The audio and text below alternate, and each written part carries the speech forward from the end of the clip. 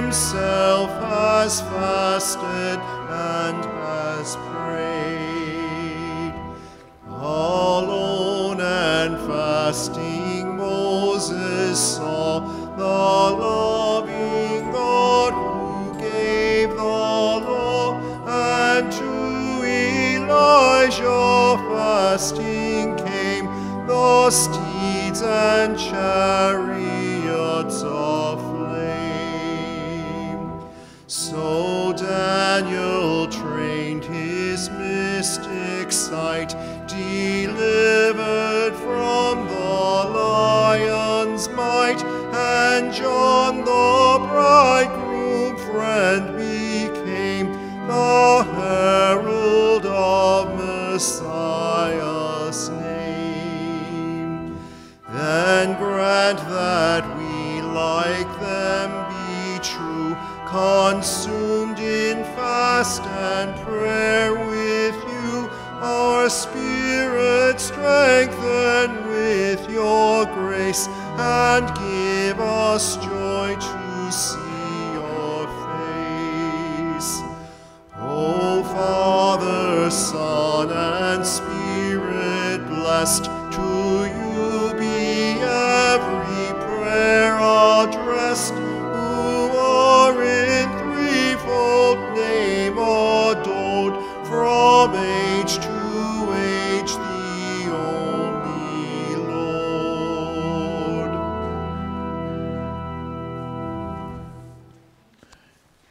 In the name of the Father, and of the Son, and of the Holy Spirit, the grace of our Lord Jesus Christ, love of God the Father, communion of the Holy Spirit, be with you all. And with your spirit. Brothers and sisters, this Sunday of Lent, next Sunday, Palm Sunday, Holy Week, then Easter Sunday. Yes, my friends, Lent is coming to an end. But as we now approach the final days, we remember in a special way, an ultimately important way, the suffering and death of our Lord and Savior, Jesus Christ. And we ask ourselves if we are willing to resolve to die to sin and to live faithfully, selflessly, and courageously in the Lord. To prepare ourselves to celebrate the sacred mysteries, we pause to acknowledge our faults and failings. Lord Jesus, you suffered, died, and were raised from the dead for our eternal salvation. Lord, have mercy. Lord, have mercy. Christ Jesus, you are the new and everlasting covenant of love. Christ, have mercy. Christ, have mercy. Lord Jesus, you restore a steadfast spirit within us. Lord, have mercy. Lord, have mercy. May Almighty God have mercy on us, forgive us our sins, and bring us to everlasting life. Amen. Let us pray. By your help, we beseech you, O Lord God, may we walk eagerly in that same charity with which, out of love for the world, your Son handed himself over to death. Through our Lord Jesus Christ, your Son, who lives and reigns with you in the unity of the Holy Spirit, one God, forever and ever. Amen. A reading from the book of the prophet Jeremiah. The days are coming, says the Lord, when I will make a new covenant with the house of Israel and the house of Judah. It will not be like the covenant I made with their fathers the day I took them by the hand to lead them forth from Egypt, for they broke my covenant, and I had to show myself their master, says the Lord. But this is the covenant that I will make with the house of Israel after those days, says the Lord. I will place my law within them and write it upon their hearts. I will be their God, and they shall be my people. No longer will they have need to teach their friends and relatives how to know the Lord. All, from the least to the greatest, shall know me, says the Lord, for I will forgive their evildoing and remember their sin no more. The word of the Lord. Thanks be to God. Create in me a clean heart, O God. Create in me a clean heart, O God. Have mercy on me, O God, according to your merciful love, according to your great compassion, blot out my transgressions. Wash me completely from my iniquity and cleanse me from my sin. Create in me a clean heart, O God. Create a pure heart for me, O God. Renew a steadfast spirit within me. Do not cast me away from your presence. Take not your Holy Spirit from me. Create in me a clean heart, O God. Restore in me the joy of your salvation. Sustain in me a willing spirit. I will teach transgressors your ways, that sinners may return to you. Create in me a clean heart, O God.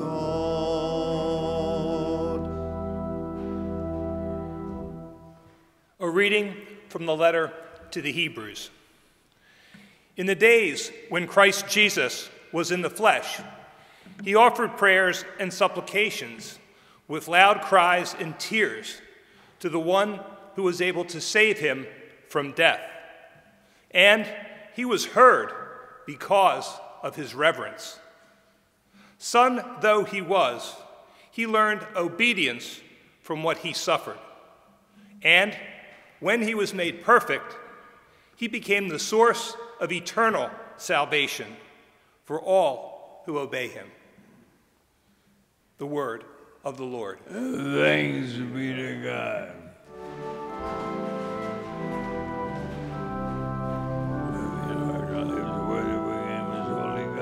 Glory to you, O Word of God, Lord Jesus Christ. Glory to you, O Word of God, Lord Jesus Christ. Glory to you, O Word of God, Lord Jesus Christ. Glory to you, O Word of God, Lord Jesus Christ. Whoever serves me must follow me, says the Lord. And where I am, there my servant will be also. Glory to you, O Word of God, Lord Jesus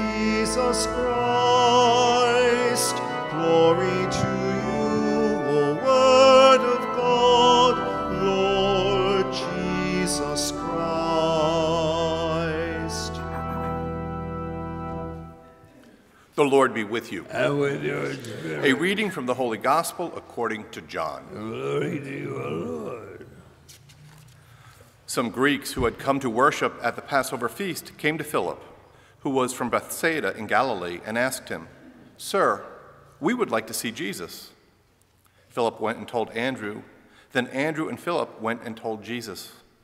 Jesus answered them, "The hour has come for the Son of Man to be glorified. Amen, amen, I say to you, unless a grain of wheat falls to the ground and dies, it remains just a grain of wheat. But if it dies, it produces much fruit. Whoever loves his life loses it, and whoever hates his life in this world will preserve it for eternal life. Whoever serves me must follow me, and where I am, there also will my servant be. The Father will honor whoever serves me. I am troubled now, yet what should I say? Father, save me from this hour? But it was for this purpose that I came to this hour. Father, glorify your name." Then a voice from heaven came and said, "I have glorified it and will glorify it again." The crowd there heard it and said it was thunder, but others said, "An angel has spoken to him." Jesus answered and said, "This voice did not come for my sake, but for yours. Now is the time of judgment on this world. Now the ruler of this world will be driven out. And when I am lifted up from the earth, I will draw everyone to myself." He said this, indicating the kind of death he would die. The Gospel of the Lord. Praise to you, Lord Jesus Christ. Unless a grain of wheat falls to the ground and dies, it remains just a grain of wheat. But if it dies, it produces much fruit. Now, what does that mean exactly? Now, everyone here is very smart. We know that Jesus isn't just giving us a lesson in biology. We also know that St. John did not write his gospel to give a tutorial in growing wheat. Jesus is referring to himself. And he does so, as he does in parables, by using a familiar image from everyday life to illustrate his point. His death will lead to new life, not only for him, but for everyone. And all of us here and watching believe that, or we wouldn't be Christian. But there's another meaning that quietly lies within the seed of that image, and that has to do with our death. I'm not talking just about our physical deaths and our resurrection with Jesus Christ. I'm talking about something that happens in our daily lives, and that is dying to self. In short, we are called to let go of, to relinquish, to let die anything that keeps us from a greater freedom to follow Christ. And by dying to ourself, we surprisingly experience new life. A small story to share. When my wife and I first moved to Delaware so that I could take a new banking position, we thought, now we were ready to have children. College degrees were done. Student loans and payments were significantly underway. We purchased a nice colonial home. And professionally, I was beginning at an up-and-coming bank. The time was right. Well, while the timing was right for us, this was our plan. Things did not work out the way we expected or wanted.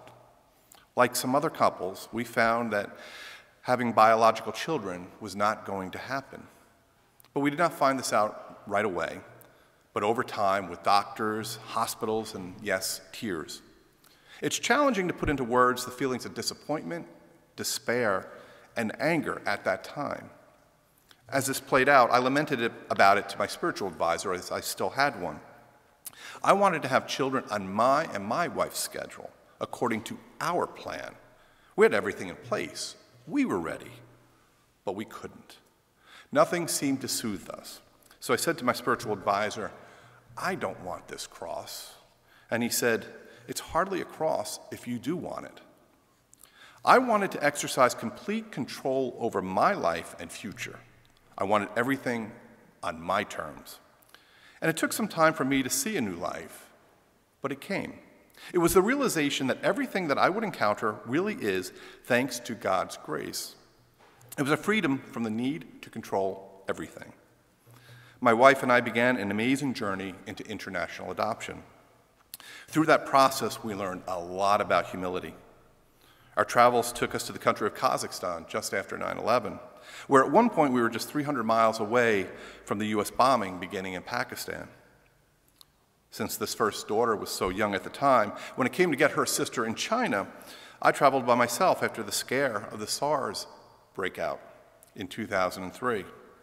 My new infant daughter and I spent 2 weeks together in China, basically only us, until we came home to America.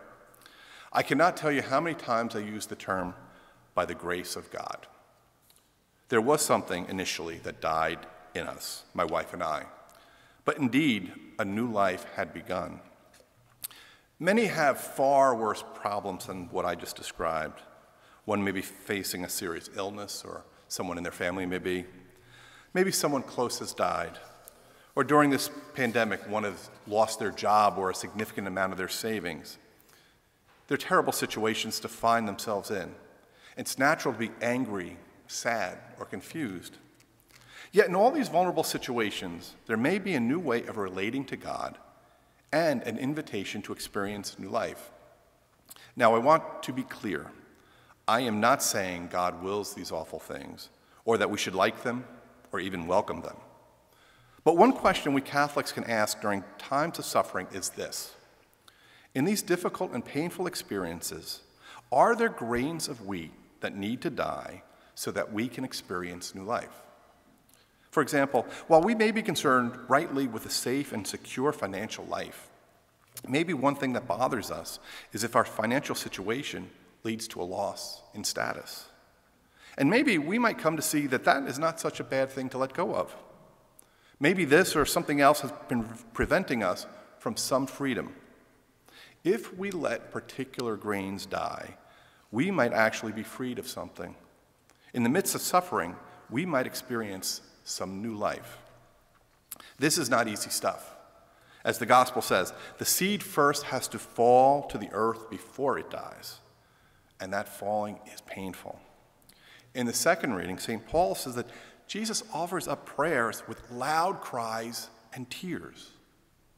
Loud cries and tears. Jesus accepts the future that God is holding out to him, but it hurts. It definitely hurts. But that is the process of dying to self. Does this sound like that old let's offer it up approach to things? It's not.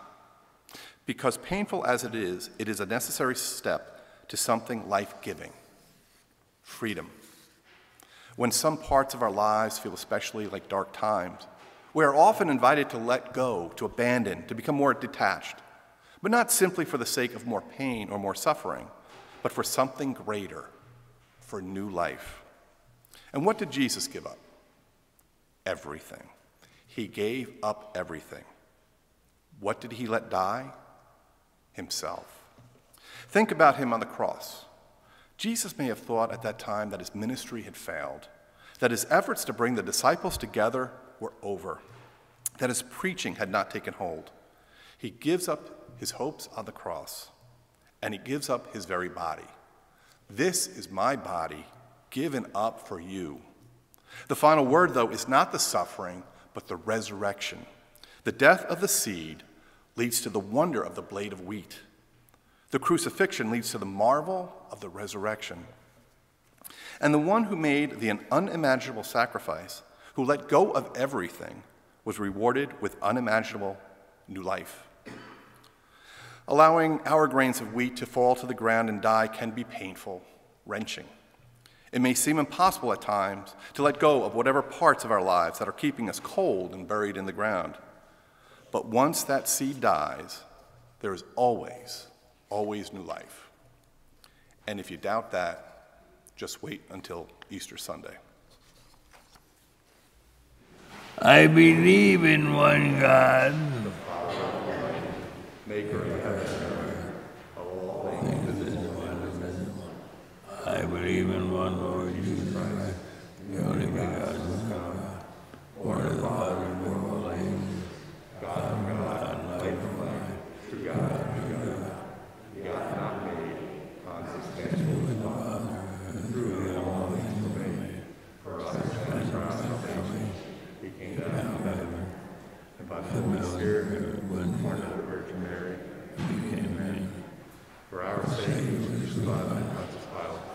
He suffered death and was buried, and rose again on the third day, in accordance with the scriptures. He ascended into heaven, and is seated at the right hand of the Father. He will come again glory to judge the living and the kingdom of heaven and earth. I believe in the Holy Spirit, the Lord, the giver of life, who proceeds from the Father and the Son, who with the Father and the Son is adored and glorified, who has spoken to the prophets. I believe in one holy Catholic, and I confess one baptism of sins. I look for the life of the world.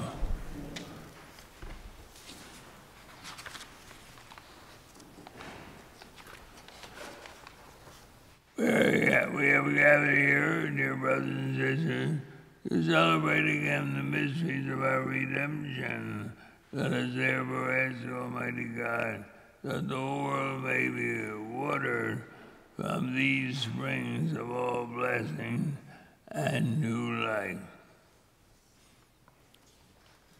That Pope Francis and all clergy and religious be blessed in leading with vision and wisdom the Catholic Church and be an example to all the faithful of the world, we pray.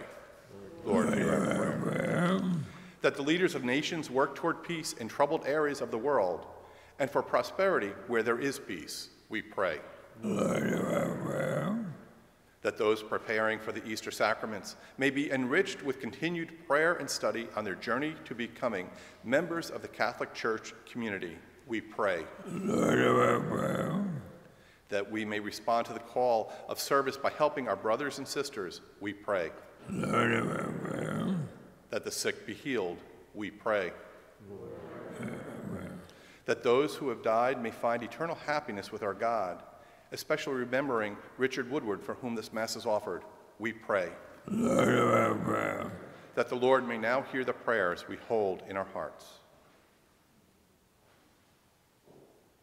We pray. Lord, hear our prayer. Grant, we pray, O Lord our God, that your people may turn again to you with all their hearts, so that whatever they dare to ask in fitting prayer, they may receive by your mercy through Christ our Lord. Amen.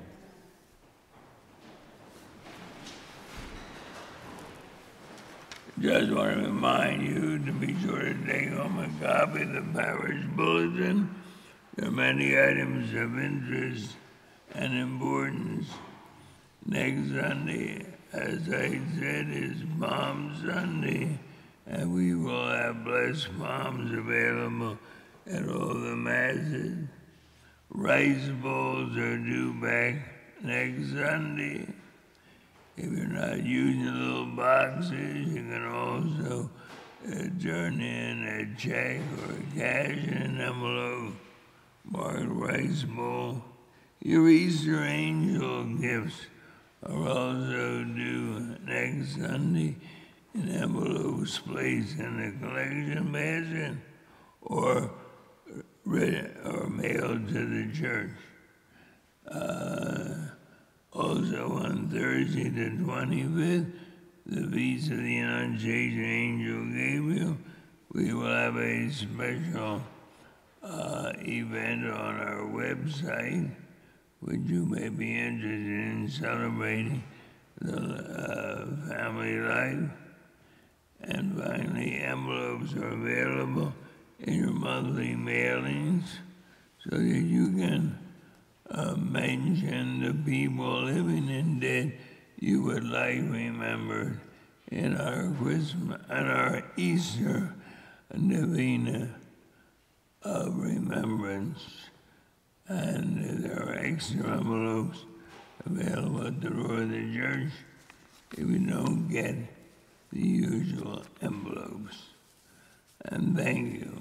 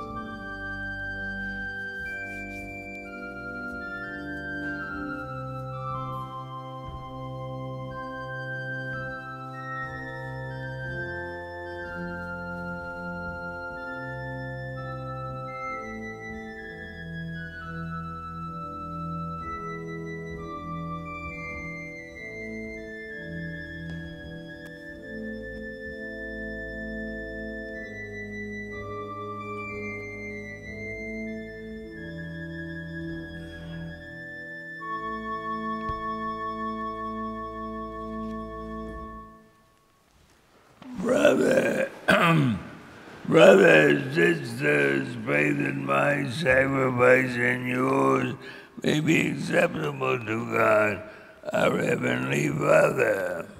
May the Lord accept the sacrifice of our hands, the praise and glory of his name, for our good and the all of Hear us, Almighty God, and having instilled in your servant the teachings of the Christian faith, graciously purify them by the working of this sacrifice through Christ our Lord. The Lord be with you. Lift up your hearts.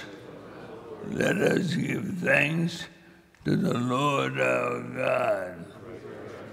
Now it is truly right and just, it is our duty and our salvation, always and everywhere to give you thanks, Lord, Holy Father, Almighty and Eternal God.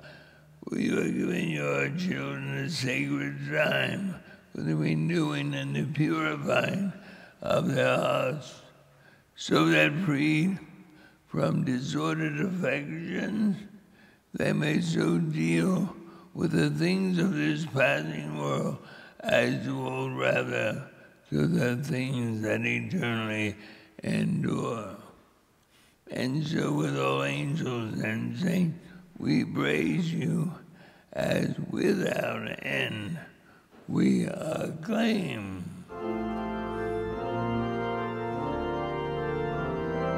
Holy, holy, holy, Lord God of hosts, heaven and earth are full of your glory. Hosanna in the highest. Blessed is he who comes in the name of the Lord. Hosanna in the highest. Hosanna in the highest.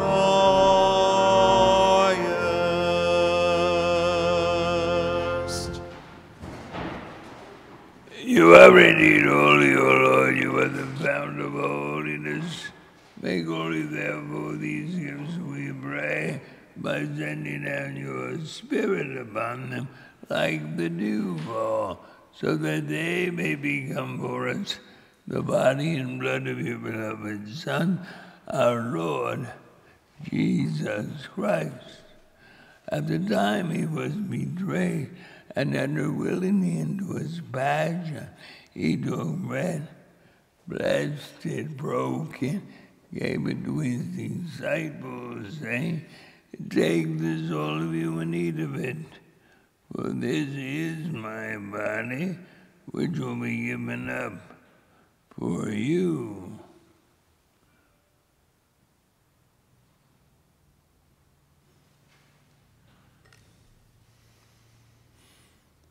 In a similar way, when supper was ended, he took the chalice, once more giving thanks, gave the chalice to his disciples, saying, "Take this, all of you, and drink from it, for this is the chalice of my blood, the blood of the new and the eternal covenant, which will be poured out for you and for many, for the forgiveness of sin. Do this in memory of me."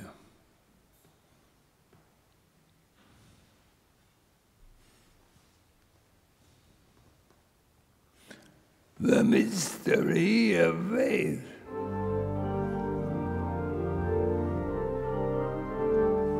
Save us, Savior of the world, for by your cross and resurrection you have set us free. You have set us free. Therefore, as we celebrate the memorial of his death and resurrection, we offer you, Lord, the bread of life and the chalice of salvation, giving thanks you have held us worthy to be in your presence and minister to you. Humbly we pray that partaking of the body and blood of Christ, we may be gathered into one by the Holy Spirit. Remember, Lord, your church spread throughout the world. Bring her to the fullness of charity, together with Francis, our Pope, Francis, our Bishop, and all the clergy. Remember also our brothers and sisters who have fallen asleep in the hope of the resurrection, and all who have died in your mercy. Welcome into the light of your faith. Have mercy on us all, we pray, that with the Blessed Virgin Mary, Mother of God, blessed Joseph, her spouse, with the blessed apostles and all the saints who have pleased you throughout the ages, we may merit to be co-heirs to eternal life, and may praise and glorify you through your Son, Jesus Christ. Through him, with him, in him, O God Almighty Father, in the unity of the Holy Spirit, all glory and honor is yours forever and ever.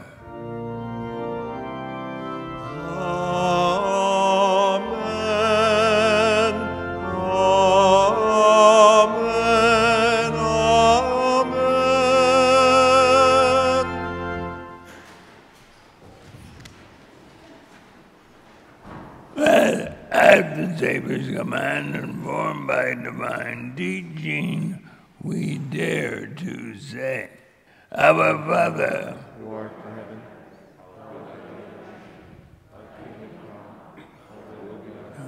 on earth as it is in heaven. Give us this day our daily bread, and forgive us our trespasses, as we forgive those who trespass against us. And lead us not into temptation, but deliver us from evil. deliver us, Lord, we pray, from every evil.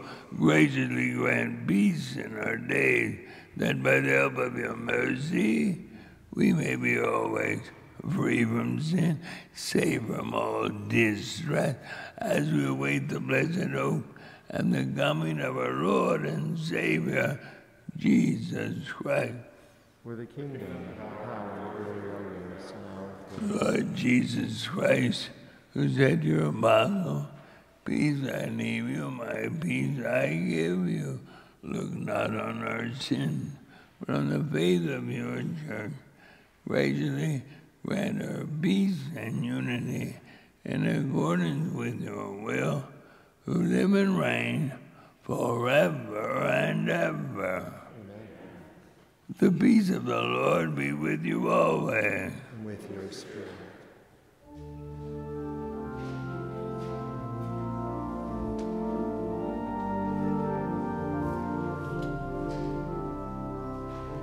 Lamb of God, you take away the sins of the world. Have mercy on us. Lamb of God, you take away the sins of the world. Have mercy on us. Lamb of God, you take away the sins of the world. Grant us peace.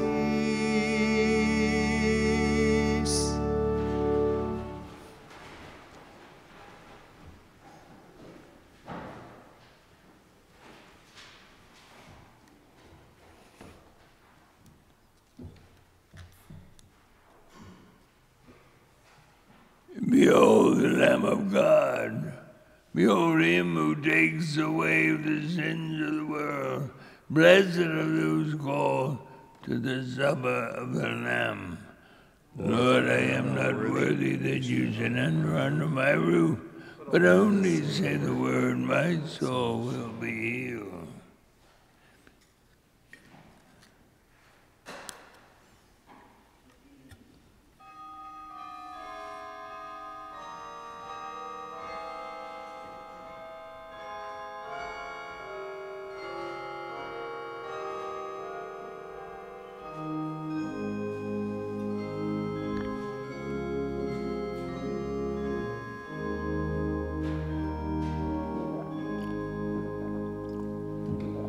I am the bread of life.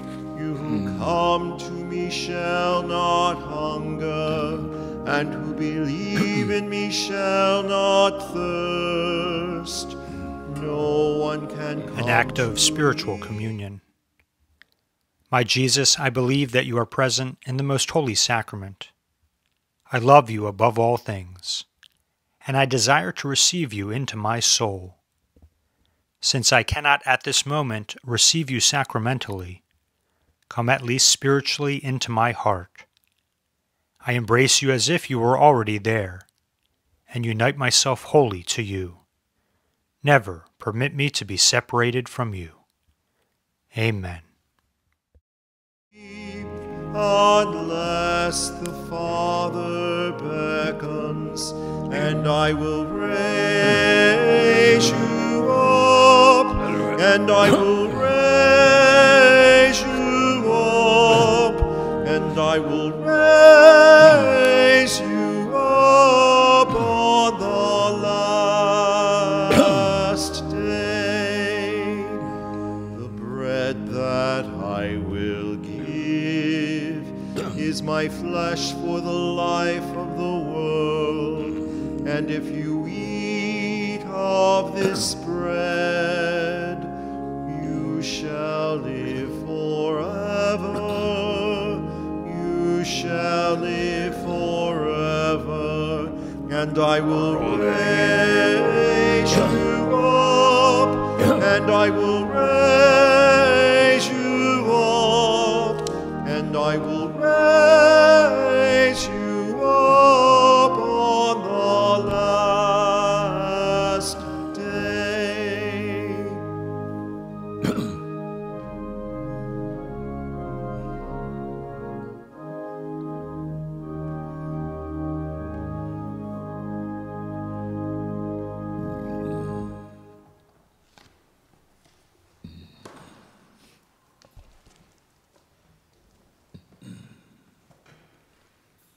Let us pray.